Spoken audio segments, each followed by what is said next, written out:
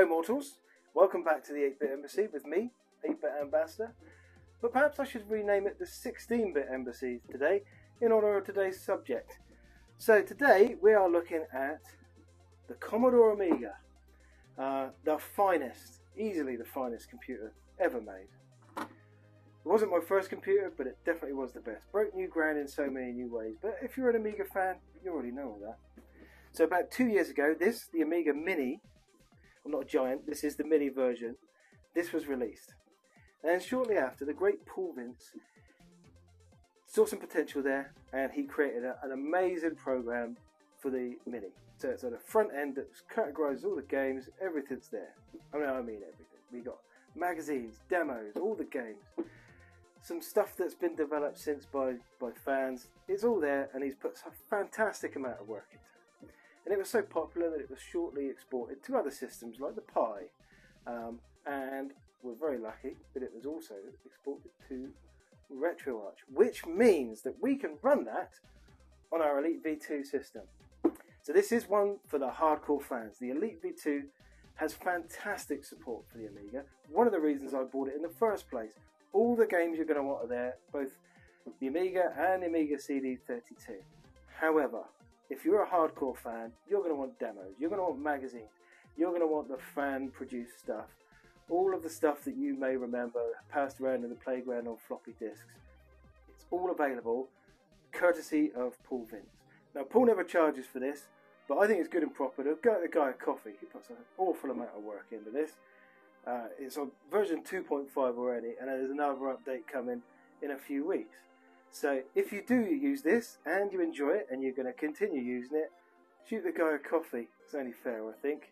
Anyway, it sounds like it's complicated. It isn't. It's very easy to install. I'll show you how.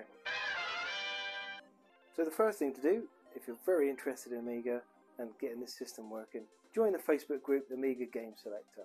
So there's no lamers, and if you're an Amiga fan, you'll know what that means. There's no lamers on this group. Everyone is very happy to support each other, and it's a fantastic group. But what you need to go to is the files section. Now here you'll see a lot of files. It's only the latest versions of the AGS, Amiga Game Selector, that are available. You need to make sure you get the right one, because you've got versions for the real hardware, you've got the Amiga Mini, you've got WinUAE, you've got the Raspberry Pi, but the one we are interested in is this one, AGS RHW RetroArch, because that's what the V2 is running in the background. So download that torrent, and then download that torrent. Now it's well seeded usually, so it only took me about 10 minutes to download it, even though it was a torrent, and it was about, I can't remember, I think it was about 7 or 8 gig. So once you've downloaded the torrent, you'll have a zip file, which is about, I think, 7 or 8 gigabytes. And then when you unzip that, you will end up with this folder. And you see it's got 3 README files plus this hefty 16 gigabyte file here, AGS RHW RA. So that's the file that brings the magic to the V2. So now you've got the file that you need. It's just a simple matter of getting it onto the Elite V2. And if you've ever added your own games, it's pretty much identical to that to start with. So you need keyboard and mouse connected, and you need your device with the file on, whatever that is, hard drive, memory stick, whatever. So from this top screen, press F1, and then connect your hard drive or memory stick, and you should see it appear on the left. Bingo. Here it is. So double click that. Now in that folder you don't need these are just the readmes and that. Familiarise yourself if you want to get to know how to use the system and everything, but what you need to do is copy that big folder, that file there, 16 gigabytes, and then go to ROMs, and then go to the Amiga folder, the Amiga 1200. Now there are several different Amiga folders. Make sure you put it in Amiga 1200, and right click, click paste, and then wait while it copies that 16 gigabyte folder over. Go make yourself a cup of tea. It takes about 10 minutes. Now once that's finished copying, very important, don't forget to eject your drive that you've copied the file from. Eject it and physically remove it, as I have just done. Otherwise, when you reboot the system, you'll have a problem. Now, go to File, top left, close window. And we're back here. Now, one last step before the magic can happen. Go to Game Settings, Update Games List, and say yes, because you really want to do it. We are not mucking about.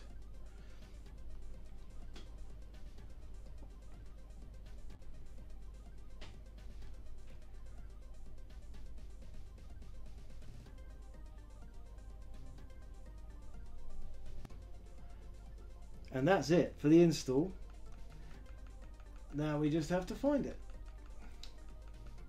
So go to Amiga and then scroll down. Actually, we'll take a shortcut. Find it in here somewhere. AGS RHW. So I'm going to favourite that so I can find it easy next time. And then fingers crossed, because we're going to launch it for the first time.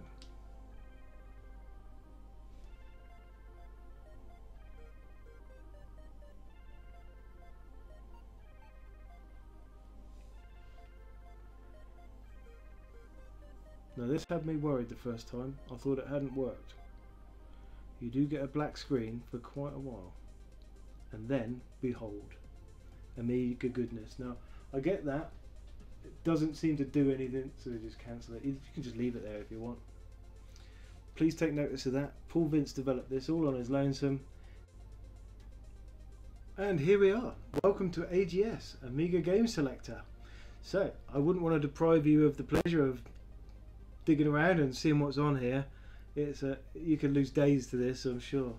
But I'm not going to be able to do it justice anyway in a short amount of time I've got to show you this. But here we go. We've got other emulators there which you're not probably going to be interested in because you've already got those on the V2.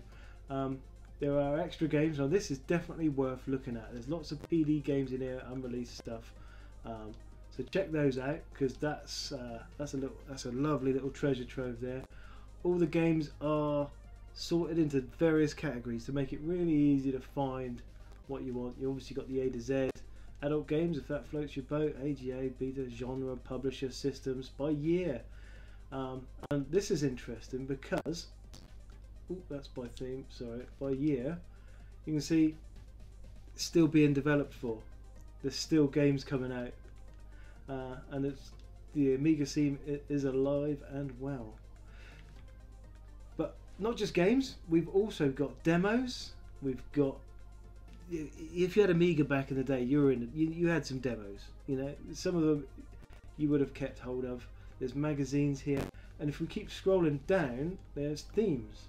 Now let's make this look a little bit more Amiga than it already is. Wow, there we go, right in the feels. Now that looks like an Amiga, right? Familiarise yourself with the manuals. There's loads of stuff doing it. Obviously there's a home, and full credit is to Paul Vince, who's worked phenomenally hard on this labour of love. So do consider, if you're installing this and you're using it and you love it, send him a cup of coffee or 3, because I think that's only fair. He's still supporting this.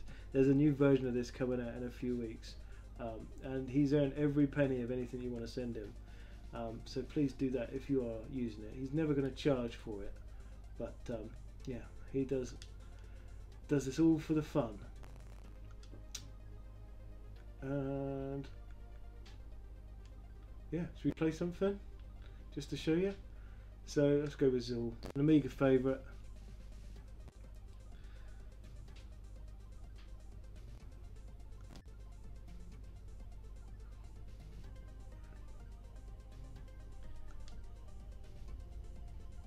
Now the other good thing about this is all of the games have been configured to work fine.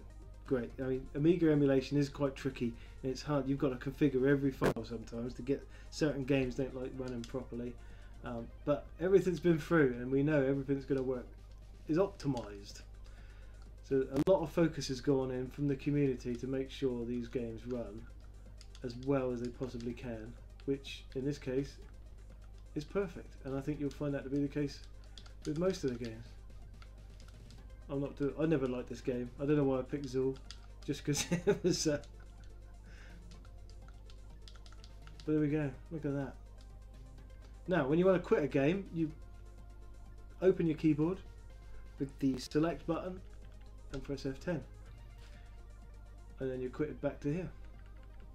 And it's a simple folder structure to get back out.